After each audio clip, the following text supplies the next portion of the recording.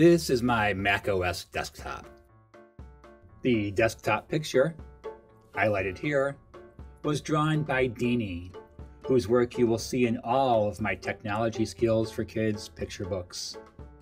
At the bottom of the screen, we have the macOS program dock, which can be customized.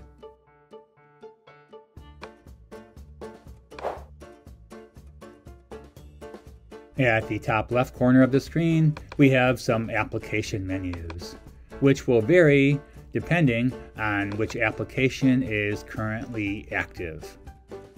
Here we have the macOS utility bar, which can also be customized to suit your workflow.